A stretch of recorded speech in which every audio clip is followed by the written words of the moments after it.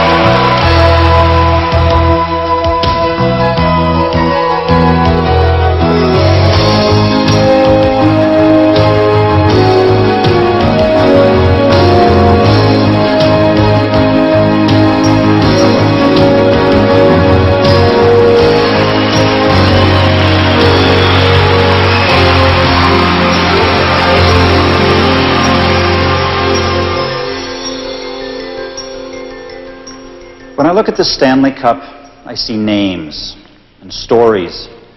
I see history, tradition, great achievement, and fun. Hello, I'm Ken Dryden, and in the next hour we'll look at this grand old cup with its 100-year history and see again why it's one of the most coveted in sport. When I look at it, I also see lots of magic moments. I see the dreams of thousands of young people who at least once have pictured themselves at hockey's ultimate moment of triumph, hoisting the Stanley Cup. I know I was one of them. I was on 6 Stanley Cup winning teams with the Montreal Canadiens in the 1970s, but years before that, as a kid playing ball hockey in our family's backyard in Islington, Ontario, I used to try to imagine what it would be like to hold the cup high. I didn't dream alone. It's this trophy, I think, which makes hockey's championship so unique in North American sports. It symbolizes a quest that stretches from boyhood to manhood. It's the symbol of the prize. And at that one special moment, when you want nothing more than to hold on to what you feel, it's there. To touch, to share, to connect you to all those names and stories that filled your childhood that are right here, that will connect you to all those names yet to come. That's why people come here, I think, when they visit the new Hockey Hall of Fame in Toronto. It's to touch dreams. How did a simple silver bowl acquire such significance? The story begins in Ottawa with a British sports enthusiast, Lord Stanley of Preston. Hockey was relatively new when Lord Stanley, who was Canada's 6th Governor-General, wrote these words from Government House in March of 1892. It would be a good thing if there were a Challenge Cup, which should be held from year to year by the champion hockey club of the Dominion. At that time, 2 of Stanley's sons, Edward and Arthur, played for Ottawa's Rideau Rebels.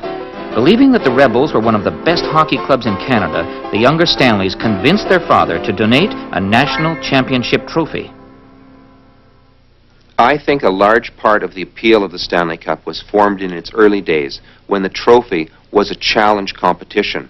At that time, any team in Canada could apply to play for the Stanley Cup.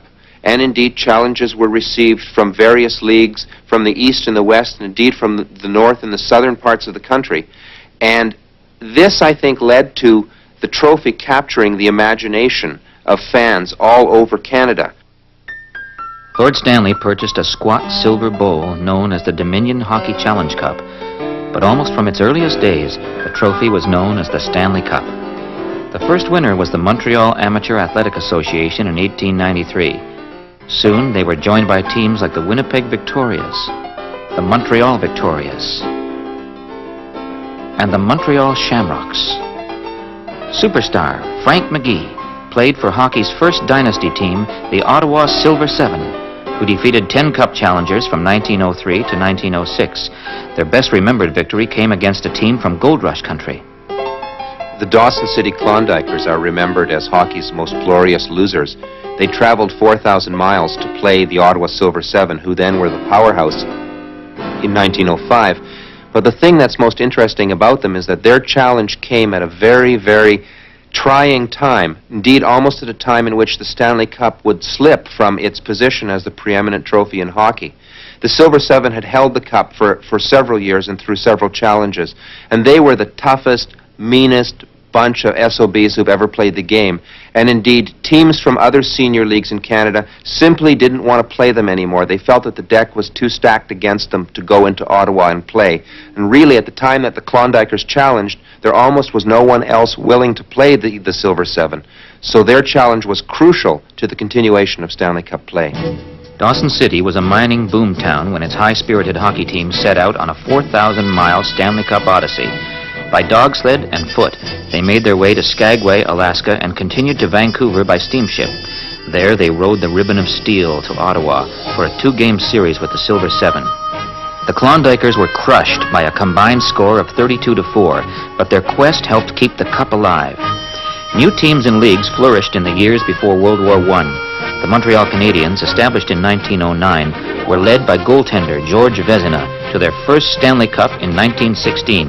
It was to be the beginning of one of sport's greatest dynasties. The Seattle Metropolitans of the Pacific Coast Hockey Association won the Cup in 1917, becoming the first U.S.-based team to win the trophy. 2 years later, they would again challenge for the Stanley Cup. But before the series could be completed, tragedy would thwart their efforts. In 1919, a Spanish influenza epidemic ripped through North America, and Seattle was particularly hard hit. The series was interrupted, and this marked the only year in Stanley Cup play that the Stanley Cup was not awarded. The series was canceled. A number of players were hospitalized. Joe Hall never left hospital. He died a week later. A lot has changed since hockey's early days. The equipment, the treatment of injuries, the size of the prize, but not so much the players. In the playoffs, everything gets heightened. Arenas fill fuller, crowds get louder. Everyone talks about the game. It becomes inescapable. All that energy you had before, now you find more. Too tired to play, you play. So Mud Bruneteau in 1934, after 176 minutes, scores the only goal of a game. And injuries too painful, get strapped up, and you find a way. For which hurts more, playing with pain or not at all? But more than that is the action itself. So absorbed in it, so preoccupied by it, pain can't get through. Pain is for tomorrow. The game is the body's best painkiller. Examples of Stanley Cup heroism abound, but one stands out. The story of Bob Baun. Baun's magic moment came in the 6th game of the 1964 Stanley Cup Finals between Toronto and Detroit. Gordie Howe was all over the ice that night there, and he kept hitting and shooting pucks, and he hit the goalpost quite a few times, and I always used to say a little prayer when he'd come down the ice. In the 3rd period, with the score tied 3-all, and the Leafs trailing the series 3-2, Baun was hit on the ankle by a slap shot from Gordie Howe. Obviously injured, he was taken from the ice on a stretcher. Take him off the ice. From the moment it happened, Baun knew his ankle was broken. But once he reached the dressing room, he refused to allow his ankle to be x-rayed. Standing up and giving him a hand as they carry Instead, he instructed the trainer to tape it tightly. Such tremendous service. When the teams returned to the ice for overtime, there was number 21, Bob Baun. For Baun, pain was for tomorrow. Then, in less than 2 minutes, it happened. And is wide. Langlois shoots it off the boards. Bob Baun lets it drive. It goes, scores! Baun's courageous goal forced Game 7, in which the Leafs captured the Cup. His summer was spent in a cast. It was a great series all the way through. It could have gone either way, and we were just lucky, you know, that Bobby Baun just fired it, and Terry Sawchuk was screened a little bit on it, and it went off him, and that was it. Baun's heroism in Games 6 and 7 of the 1964 Finals was matched by that of goaltender Charlie Gardner, who won the Stanley Cup with Chicago in 1934. He played much of that season in great pain and was never able to rid himself of an infection that began with tonsillitis. By the last game of the finals, Gardner, too weak to stand, had to hold on to his goalposts to stay upright. Chicago defeated Detroit in double overtime. 2 months later, Gardner died of a brain hemorrhage that emergency surgery was unable to control. But not all heroes of the Stanley Cup played in pain. Hockey pioneer Lester Patrick scored a cup-winning goal for the Montreal Wanderers in 1906. Then in 1928, as a 44-year-old manager of the New York Rangers, he suited up again and replaced his injured goaltender in Game 2 of the finals. He allowed just one goal as the Rangers defeated the Montreal Maroons 2-1 in overtime. The Patricks have been called hockey's royal family.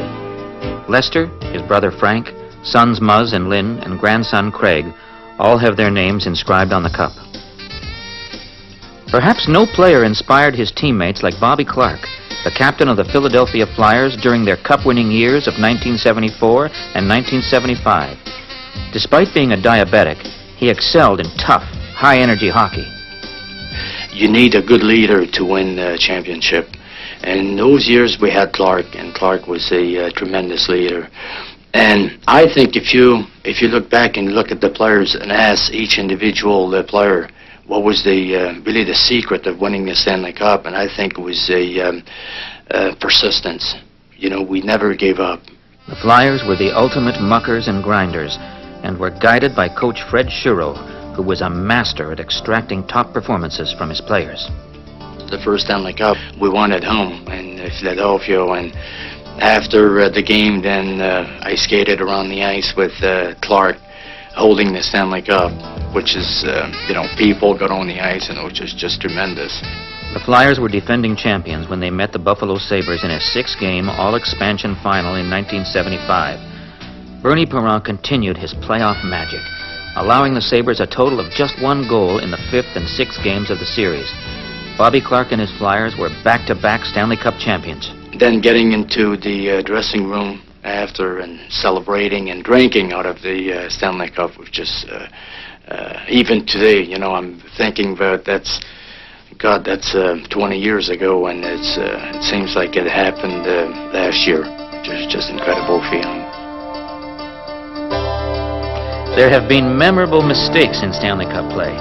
Edmonton Oilers defenseman Steve Smith derailed a dynasty in Game 7 of the 1986 Smythe Division Finals. Jure did in the second period on Steve Bozak. Oh, they score! Oh, Steve Smith, in attempting to get it out of his own zone, put it in the net! The Oilers, 2-time defending Stanley Cup champions, were out. The Calgary Flames have done it!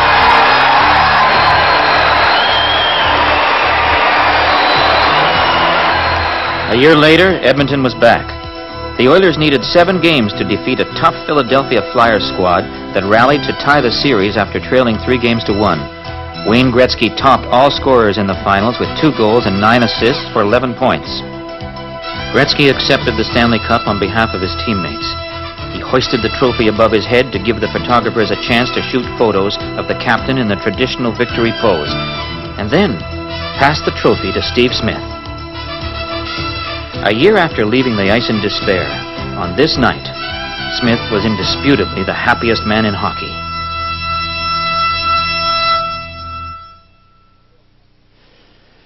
This isn't the real Canadiens' dressing room. It's a replica in hockey's Hall of Fame. But except for the unmistakable smell of a dressing room, this is it. There's no real answer in here why the Canadiens win so often. But sit here as I did and look at these plaques, and you know you are part of something. You see names appear and disappear. Georges Vezina, Rocket Richard, Jean Béliveau. The faces of Hall of Fame players. Lines from a World War I poem. To you, from failing hands we throw the torch. Be yours to hold it high. Tradition, success, responsibility. There's a message here. It won't win you the Stanley Cup, but it helps. The Canadiens moved into the Montreal Forum in 1926. Led by speedy forwards Aurel Joliat and Howie Morenz, they won consecutive Stanley Cup championships in 1930 and 1931.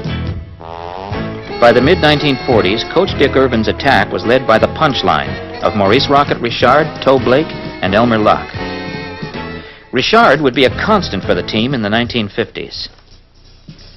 The Canadians appeared in the Stanley Cup Finals every year from 1951 to 1960, winning 6 times.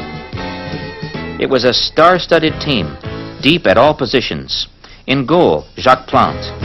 And up front, the stylish Jean Béliveau.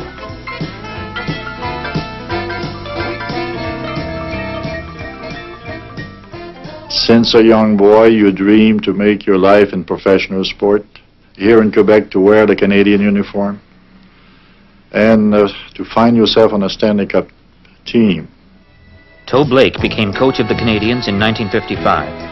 Manager Frank Selke provided the players for Blake, who would lead his team to 8 Stanley Cup championships in 13 seasons and an unprecedented 5 in a row from 1956 to 1960. The Canadians' 5-cup dynasty was backstopped by Jacques Plante, a goaltending innovator who was the first to leave his crease to play the puck. In 1960, he would become the first goaltender to appear in the Stanley Cup playoffs wearing a face mask. Rich in offensive talent and capable of pinpoint puck movement, the Canadians developed a devastating power play orchestrated by Big Doug Harvey, a 7-time winner of the Norris Trophy as the league's top defenseman. The result was Stanley Cup wins against Detroit in 1956, Boston in 1957 and 58, and Toronto in 1959 and 60. Beginning in 1965, Maurice's brother, Henri Richard, the Pocket Rocket, led a revamped Montreal team to 4 Stanley Cup championships in 5 years. I'll tell you, I never look for my name. I wish one day I'll look for my name on the cup. I never looked if my name was on it. I hope it is. I'm sure it is. Richard's 11 Cup wins are the most recorded by any player. Henri's superb career connected the Canadians' championship teams of the 1950s with their glorious squads of the 1970s. Coached by Scotty Bowman, this team had everything. Superb leadership, great goaltending, tough defense, and superstar right-winger Guy Lafleur. The result was 4 consecutive Cup championships from 1976 to 1979.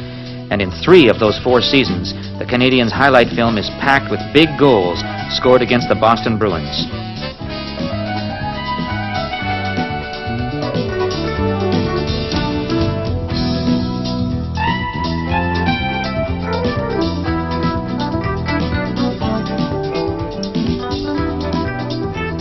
Perhaps the biggest was set up by Larry Robinson, whose pass sprung Lafleur to score the tying goal late in Game 7 of the 1979 semifinals.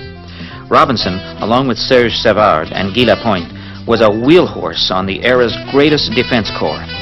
This defense, combined with the all-star goaltending of Ken Dryden, made the Canadians the NHL's best at both ends of the ice. In the end, the 1979 finals belonged to a checking specialist, Bob Gainey, who epitomized the Canadians' particular combination of skill, hard work, and team play.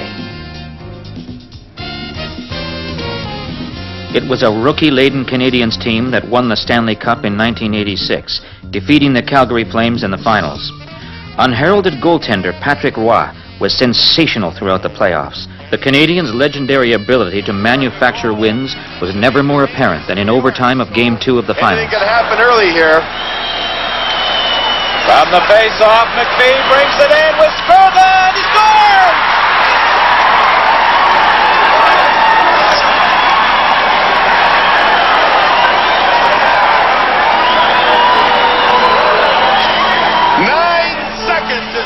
The Canadians' 1986 Stanley Cup win was the club's 23rd, eclipsing an all-sports record for most championships, previously shared with baseball's New York Yankees. In the 1992-93 playoffs, with new coach Jacques Demers motivating his troops, the Montreal Canadiens won the Prince of Wales Trophy by defeating the New York Islanders in 5 games. So the Canadians captain Guy Carbonneau. Stephen Solomon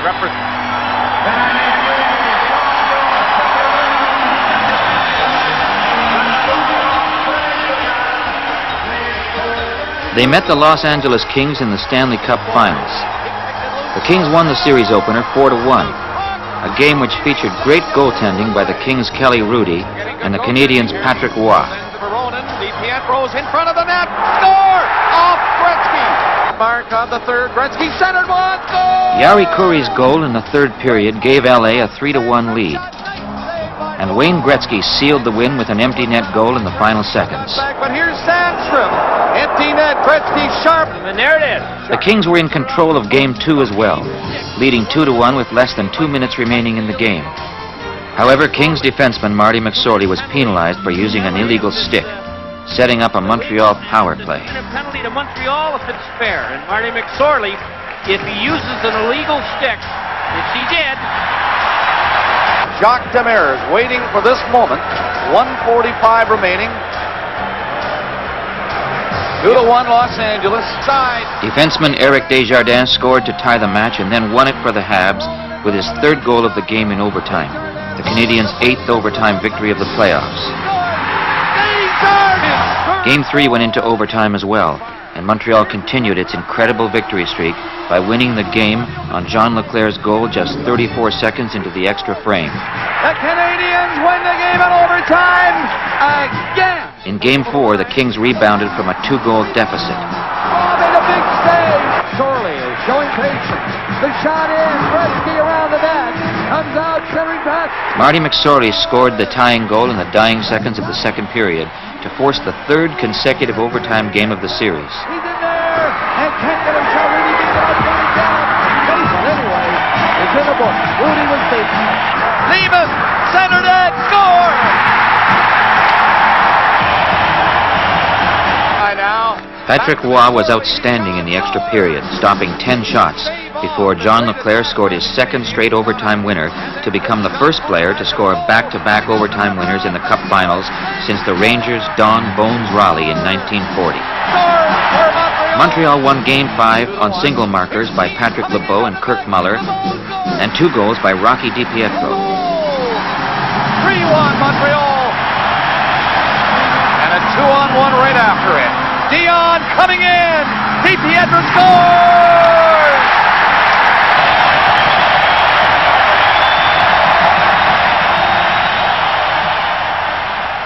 The Canadiens won their 24th Stanley Cup title. The Canadiens win the Stanley Cup!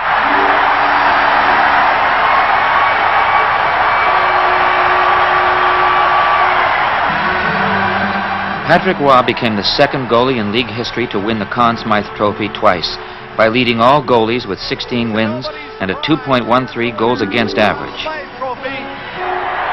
Just made the announcement for the whole world that the Canadiens have won the Stanley Cup.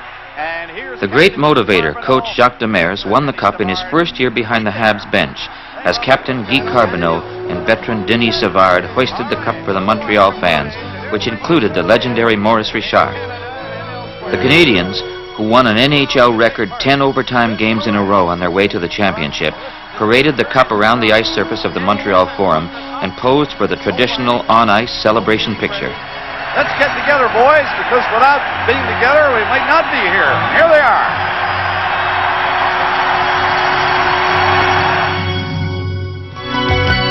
Hello, Canada and hockey fans in the United States. Reaching that big, broad audience that might never in its life see a game in person. The Stanley Cup has never been confined just to arenas. 100 years ago, dispatches were sent from rinkside in Morse code to telegraph offices, its messages transcribed onto chalkboards for the big crowds that would gather outside.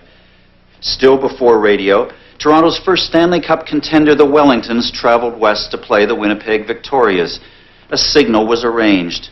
From Toronto's railway station, a steam whistle would sound. 2 blasts for a win, 3 for a loss.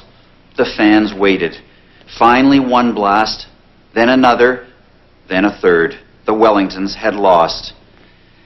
By the early 1930s, hockey's radio age had begun. The game's great voice was Foster Hewitt. He stood, perched in the gondola, as he called it, high above the ice in Toronto's new Maple Leaf Gardens. In darkened parlors and kitchens across Canada, families stared at a big wooden box. at a burnt orange aura at the images of Hewitt's words.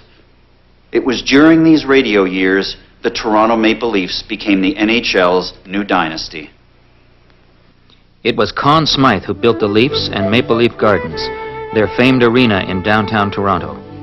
Smythe's teams were tough. He demanded it. And aided by assistant manager Frank Selke, he proved to be a shrewd judge of talent, acquiring King Clancy from Ottawa for $35,000 and 2 players. By the time Maple Leaf Gardens opened in 1931, Smythe and Selke had revamped the Leafs lineup, combining veterans and young players in a way that would prove to be a Maple Leaf trademark in years to come. The Leafs were built around Clancy and another defenseman, Hap Day, and around the kid line, a forward combination made up of Charlie Conacher, Joe Primo, and Busher Jackson. The Leafs won the Stanley Cup in 1932, sweeping the New York Rangers. Turk Broda became the Leafs' starting goaltender in 1936. He played every game of the 1942 finals, which saw the Leafs come back to win after trailing 3 games to none. This goal by Pete Langell put the Leafs ahead to stay in Game 7. Broda served in the Canadian Armed Forces in World War II, so the Leafs went with Frank Ulcers McCool, who recorded an unprecedented 3 consecutive shutouts in the 1945 finals. In the late 40s, the Leafs became the first NHL team to win 3 consecutive Stanley Cup championships. They won again in 1951 on this overtime goal by Bill Barilko. Every game of the finals was decided in overtime. Barilko's goal has become a hockey legend. Bill Barilko was a promising defenseman, a really handsome, good-looking guy, almost a movie star type idol. He was called Hollywood Bill, and he was just on the verge of breaking into the top tier of defensemen in the NHL in 1951. That was Bill Barilko's last instant as an NHL player. Later that summer, he went off in a small airplane on a fishing trip into northern Ontario. The plane went down and he was never seen again. The body wasn't found for years. Toronto Maple Leafs come right back again. Over the line, Armstrong to Horton. Over the top, he turns it to score! Picked up! The Leafs again dominated the NHL in the early 60s, led by tough-minded coach Punch Imlach. Goaltender Johnny Bower was 37 years old when he won his first Stanley Cup in 1962. It was a long time coming for me, yes. It took quite a while for me to achieve something that I always dreamed of, having my name engraved on a Stanley Cup, and it was really a great thrill when that happened. Bower's puck-stopping skills earned him the nickname of the China Wall. He faced Terry Sawchuk in goal for Detroit in both the 1963 and 64 finals, which were won by the Leafs. It was 1967, Canada's centennial year, when Toronto next reached the finals. Sawchuk and Bower were now teammates, as Imlach and a veteran lineup went on to upset the Montreal Canadiens in 6 games. The Leafs won the Stanley Cup with solid goaltending performances and the tireless work of playoff MVP Dave Keon. This unexpected win was the Leafs' 11th Cup since 1932. In 1992-93, with Cliff Fletcher in the manager's office and Pat Burns behind the bench, the Maple Leafs had their greatest season in franchise history, setting team records for wins and points. Led by captain Wendell Clark, the Leafs defeated Detroit and St. Louis to win their first Norris Division championship. Doug Gilmour, who became the first Leaf player since Darryl Sittler to finish among the top 10 scorers in the regular season, set a franchise record with 35 postseason points. Dave Andreychuk became the first player in NHL history to score at least 25 goals for 2 different teams in one season. Felix Potvin, the league leader in goals against average during the season, was at his best in the playoffs. In Game 7 of the Norris Division Finals, the Leafs shut out the Blues 6-0, thanks to key goals by Andreychuk and Gilmour and the solid goaltending of Felix Potvin. Going down and Doug Gilmour. You got it. Well, in the 2 series, of course, Detroit and St. Louis fought around. In the conference finals against Los Angeles, the Leafs battled the Kings through 7 hard-fought games. The Leafs relied on the brilliant work of Felix Potvin, in addition to the opportunistic play of veterans Doug Gilmour and Glenn Anderson. Somehow, Smith has said, Donnelly is very fast. He's going in. Great save. He has room now to move in with a shot, and he missed a rebound. Cleared away from the net. Here's another drive by Blake. Millen took a shot. Another step by Potvin. And He gets up. Gilmour gets to the puck. Andreychuk gets another kick at it. 4 times they've recovered passes. They're knocked down. They're up. A gallant display of determination. And it ends up in a rich reward. The third goal of this game. McCown keeps it in. The point shot. And Gilmore turns around and makes it. A key factor for the Leafs was the relentless forechecking of Borshevsky, Gilmore, and Andreychuk, which forced turnovers in the Kings zone and created numerous scoring chances for the Leafs. Came in for that big scramble. Look at Tony Granato go in all on his own and knock Potvin back. He may not call that a goal, as you saw. Here's a break for Clark. Clark coming in. He scores! Overtime. Got rid of it. Sandstrom. Out front. Jure! There's the shot, and you can see it was a knuckler. It was a knuckle ball. The turning point in the series came in Game 6. After Wendell Clark's wrist shot tied the score to force overtime, a Wayne Gretzky high-sticking infraction against Doug Gilmore early in the extra session went unnoticed by referee Kerry Fraser. Gilmore was very close. Moments later, Gretzky scored the overtime winner to force Game 7, which the Kings won 5-4. And the Los Angeles Kings defeat the Maple Leafs.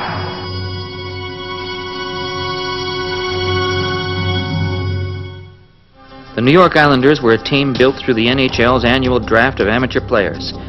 The Isles entered the NHL in 1972-73, but by the club's fourth season, they were a 100-point team. Playoff disappointments followed until overtime of Game 6 of the 1980 finals. Right on the stick of Tonelli. Coming in with Nystrom. Tonelli to Nystrom. He scores!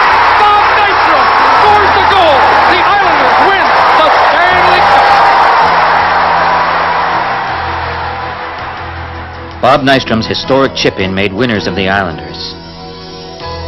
But it was the late-season acquisition of veteran two-way center Butch Goring that had put the Isles over the top. Goring's value to his club was apparent in the 1981 playoffs when he scored 20 points, including 5 goals in the finals against the Minnesota North Stars. The Islanders won again, and Goring was awarded the Conn Smythe Trophy as playoff MVP. The following year, the Islanders again advanced to the finals, this time sweeping the Vancouver Canucks, winning Game 1 in overtime on this goal by Mike Bossy.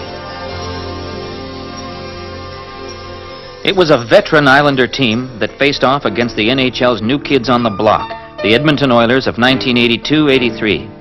Led by number 99, Wayne Gretzky, it was apparent that the young Oilers were the team of the future, but this spring, goaltender Billy Smith and the rest of the Islanders made it clear that the future had yet to arrive. Smith held the Oilers to just 6 goals as the Islanders swept again. He played his usual aggressive style to win the Conn Smythe Trophy and backstop the Islanders to their 4th consecutive Stanley Cup championship.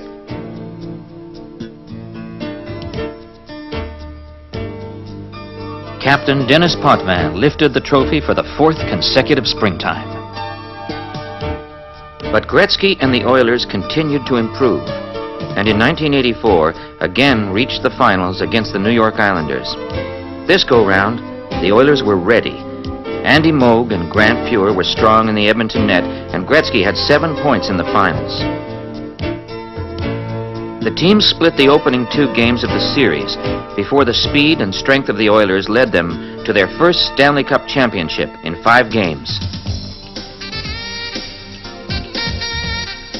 Edmonton was back for more the following season, as the Oilers again needed just 5 games to eliminate the Philadelphia Flyers. Gretzky was a Stanley Cup superstar, setting a playoff record with 47 points in the postseason. The Oilers seemed set for a long reign as Cup champions until Steve Smith's unfortunate clearing attempt eliminated Edmonton in the second round of the playoffs in '86. A year later, the Oilers were battling a superb Philadelphia Flyers team in a 7-game Stanley Cup final. The Flyers won by 1 goal in Games 5 and 6, forcing a deciding game that was in doubt until Glenn Anderson drilled this 30-footer past Ron Hextall to seal the victory with less than 3 minutes to play. Edmonton made its 5th final series appearance in 1988 and played the Boston Bruins in a series that saw 1 game suspended when a power failure plunged Boston Garden into darkness. Wayne Gretzky was at his best in these finals, scoring 13 points and leading the Oilers to a sweep and their 4th Stanley Cup championship. It was difficult to imagine how the Oilers could be beaten. At 27 years old, players like Gretzky and Mark Messier were still in the prime of their careers.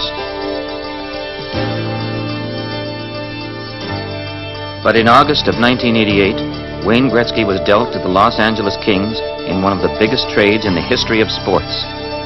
Mark Messier inherited the captaincy of the Oilers, and in 1990 led his team back to the finals. Once again, the Oilers faced the Boston Bruins. Bill Ranford had taken over as the team's #1 netminder, and he played at his best when the cup was on the line, allowing just 8 goals against in 5 games. The Oilers received a boost in Game 1 when a fresh Peter Klima hopped over the boards to score the winning goal after 55 minutes of overtime. Just 2 years after trading number 99, the Oilers found themselves hoisting the Stanley Cup for the 5th time in 7 seasons.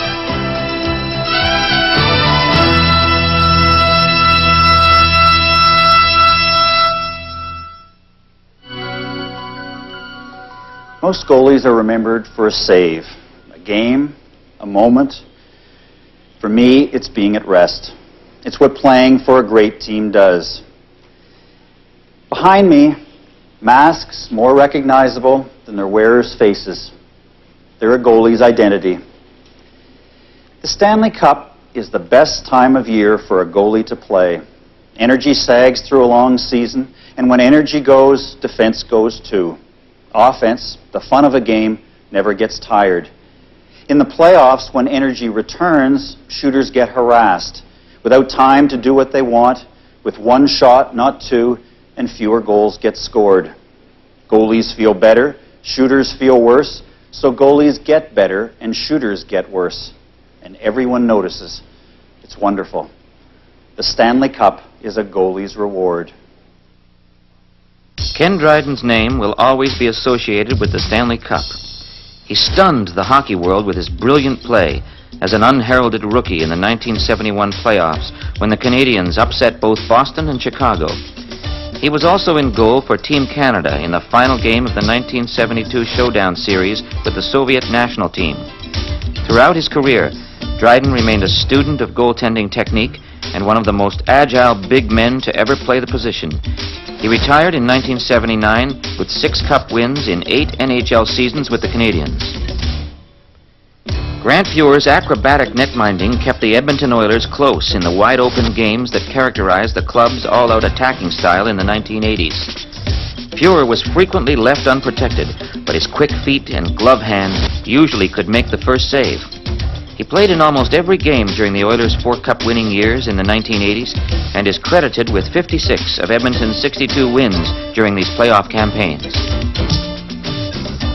Billy Smith's playoff average of 2.73 goals against per game is one of the lowest recorded during the 70s and 80s.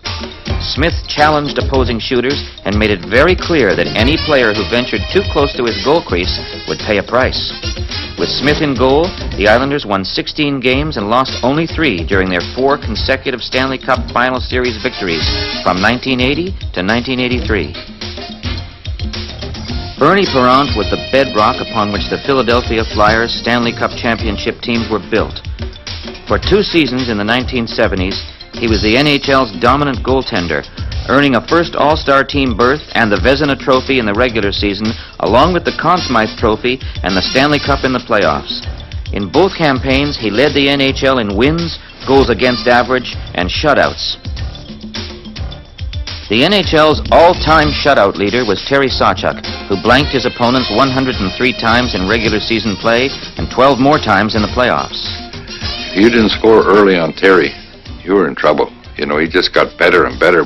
Sawchuk was a key contributor to 3 of Detroit's 4 cup wins in the 1950s. He joined the Maple Leafs and claimed his 4th Stanley Cup in 1967, splitting the goaltender's job with the ageless Johnny Bower in the finals. I can remember one year we won the Stanley Cup. We won it in 8 straight, and in 4 games at Olympia, there wasn't a goal scored on our hockey club. Now, granted, Terry Sawchuk didn't do that all himself, because we had a tremendous hockey club. But that was the type of a goaltender he was. He was so good that I think if you had a handful of rice and you threw it at him, he'd get every kernel that you threw at him. The Olympia was the home rink of the Detroit Red Wings, the club Jack Adams built. In 1950, the Wings reached the finals for the third consecutive year. Their opponents, the New York Rangers, were forced from Madison Square Garden by the arrival of the circus. Despite playing the entire series on the road, the Rangers took Detroit to double overtime in Game 7 before Pete Babando won it for the Red Wings.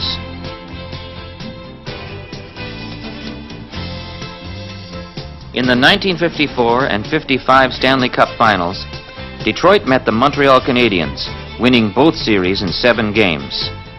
Ted Lindsay was one of Detroit's most productive forwards and was a key contributor to both Stanley Cup victories. This is the greatest honor in the world, to win the Stanley Cup, because you're recognized as the best. Recognized it was a team effort. There's no one individual, no matter who he is, that can achieve the Stanley Cup. The Red Wings were talent-rich, starting in goal with Terry Sawchuk and later Glenn Hall, shown here. Up front, Ted Lindsay played on a forward line with the incomparable Gordie Howe, who at a time when NHL defenses were at their toughest in the early 1950s, posted seasons of 43, 46, and 49 goals. The tradition of carrying the Stanley Cup around the rink, I think, goes back to Ted Lindsay in 1950. He was captain of the Red Wings. They clinched at home. And at that time, of course, there was no glass along the sides of the rink, and so fans there could lean right out onto the ice. And Lindsay, wanting to share the Stanley Cup triumph with the Detroit fans, picked up the cup and carried it over to them. Through the 70s, it was really only the captain of the team that would carry the cup around the ice. The others would follow with him in a pack, and then they'd have their fun with the trophy in the dressing room. But as the game has evolved into the 1980s, the tradition has come up that every player gets to fulfill his fantasy, and every player gets a moment with the cup. And now I don't think anybody skates a complete lap, but everybody on the team, from the substitute goalie to the captain to the biggest star, gets a few seconds with it.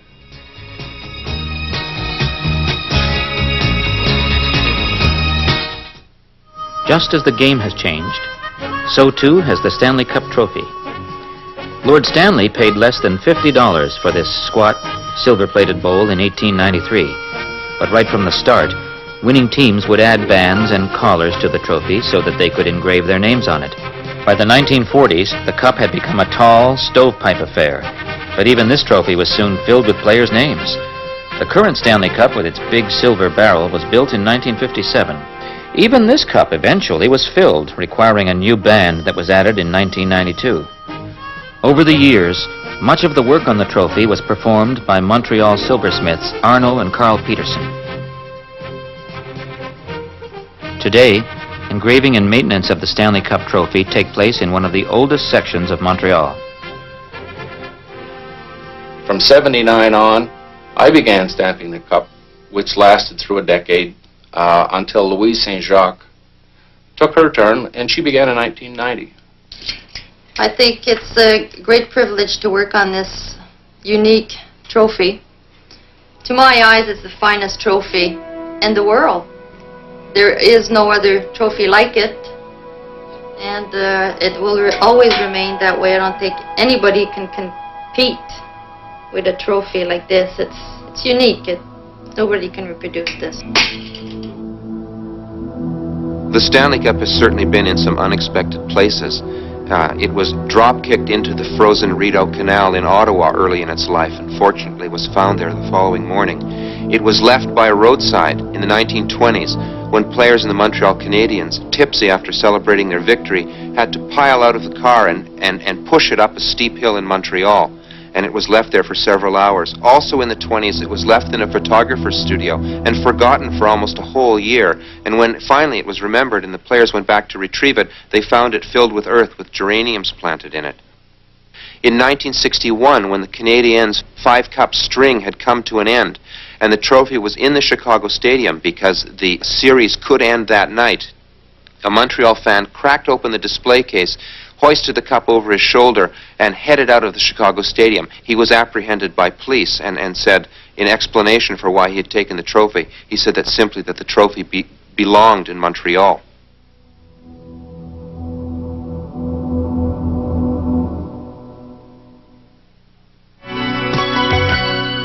most fans, the Stanley Cup happens only right here on their television screens. And for them, each part of the season is a special test. Consistency, discipline, durability through the grind of 6 months of games. In the Stanley Cup, shorter, intense, head-to-head, every second night, one team against another. No secrets, no surprises, just doing it with a season on the line. And if tonight works, tomorrow will be harder, because tomorrow he'll adapt, and so must you. Sometimes it's the non-stars, unnoticed, unaccounted for, who sneak to the fore, for the first time, for the only time. Great new stories to tell. But gradually, the weaker teams disappear. It becomes the best against the best, the ultimate test. In the Stanley Cup, great players prove their greatness. Wayne Gretzky has never missed the Stanley Cup playoffs in each of his 14 NHL seasons. He is a 5-time playoff scoring leader, and in 1993 became the first player to score 100 goals in playoff competition. Throughout his career, Gretzky has been able to dominate in important games. He holds or shares playoff records for most game-winning goals, most 3 or more goal games, and most points in one postseason. Gretzky's magic is that his success flows from impeccable hockey instincts. Other players are bigger, stronger, or faster than he is, but no one is as aware of the game around him as Gretzky. This goal on October the 15th, 1989, gave Gretzky the NHL's career point-scoring lead, surpassing Gordie Howe's mark. Howe had been Gretzky's hockey hero when he was a kid. Gordie Howe's teammates were quick to give him the nickname Power when he joined the Detroit Red Wings in 1946. Howe was a smooth-skating big man with soft hands and an enormous reach. He was soon known as one of the strongest and most durable men in hockey. I had the opportunity to play with the greatest hockey player that's ever played, as far as I'm concerned. Howe was just a complete hockey player. The amazing Gordie Howe appeared in 10 Stanley Cup Finals in a career that spanned 5 decades.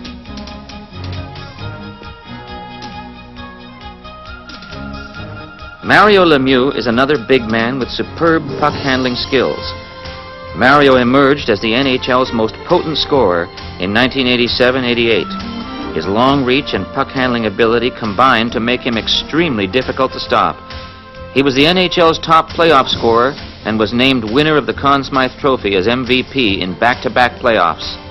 Lemieux's Pittsburgh Penguins won the Stanley Cup in both of these years, defeating Minnesota in 1991 and Chicago a year later. Despite being hampered by a wrist injury, Lemieux's 15 goals in 16 games ignited the Penguins' attack en route to the Stanley Cup. Lemieux's size and skill have always sparked comparisons to Jean Béliveau, who was an all-star in Quebec before signing with the Canadiens in 1953. His big stride, upright skating style, and almost regal bearing made him one of the NHL's most distinctive figures during the 1950s and 60s. He scored a career-high 47 goals in 55-56, his 3rd full season in the league. The best playmaker that I played against has to be Béliveau. Jean Béliveau was a tremendous leader and tremendous hockey player. A 10-time Stanley Cup winner, Béliveau's 5-goal performance in the 1965 Finals versus Chicago earned him the Conn Smythe Trophy in the first year of this new award. In 1993, he retired as the Canadiens' senior vice president, 40 years after signing his first contract with the club. Mike Bossy added a new dimension to the New York Islanders' offensive attack. Until his arrival, the Isles had depended on sustained offensive pressure to grind out goals. With Bossy, they now had a sniper, a trigger man, who could snap the puck past opposing goaltenders. In 3 of the 4 Cup wins by the Islanders, Bossy was the NHL's leading goal scorer in the playoffs. He won the Conn Smythe Trophy in 1982, scoring 7 goals in the finals. Bobby Orr is the only defenseman to win the NHL scoring championship and was the first player to record 100 assists in a season. In addition to this scoring prowess, he was a superb defender and won the Norris Trophy as the NHL's best defenseman in 8 consecutive seasons. The Bruins missed the playoffs in 8 straight years, and it was Orr who brought Boston back to the top. His overtime goal in 1970 gave the Bruins their first Stanley Cup since 1941. Not out. Bobby Orr behind the net to Sanderson. Orr! Jure scores, and the Boston Bruins have won the Stanley Cup. Maurice Richard also thrived in overtime. 33 years after his retirement, he still holds the playoff record for overtime goals with 6. The Rocket was one of the strongest players in the NHL and simply knew how to get the puck past opposing goaltenders. For 18 seasons, he was the engine that drove the Montreal Canadiens. Maurice didn't have to speak. The only thing we did was look at him, and everything was in his eyes. The desire, the determination, and also the pleasure of scoring goals. No player in the NHL has come close to Richard's record of 34 goals, scored in the pressure cooker that is the Stanley Cup Finals. In 1944, he scored 5 goals in his second playoff game and closed out his magnificent career with this, his 82nd and final playoff goal in the 1960 Finals. Canadiens manager Frank Selke described the Rocket this way. His dark eyes glowed like embers as he bore down on the opposing goaltender. More than any other player, the Rocket epitomizes the passion and fury of the Stanley Cup. Ask any players who had a great career in the league who never won it. They're all going to tell you, yes, I had a great career, but there's something missing. And that's the Stanley Cup. More than any other player, perhaps, Rocket Richard embodied the spirit of this cup. The goals, the points, they mean nothing, he once said. The only thing that matters is the Stanley Cup. In the past hour, we've seen in eyes and heard in voices its real story. And I've had the chance to stand near it again. As I said at the beginning, I've played on cup-winning teams, but in the 1970s, the captain received the Stanley Cup, hoisted it above his head, and did his lap of triumph. And there it ended. 6 times we won, 6 times I watched. Now it gets passed from hand to hand, just as it should. Many years ago, I was the boy who dreamed. Then I was the young man who realized that dream. And now I'm the man who dreams again. I'm not watching anymore.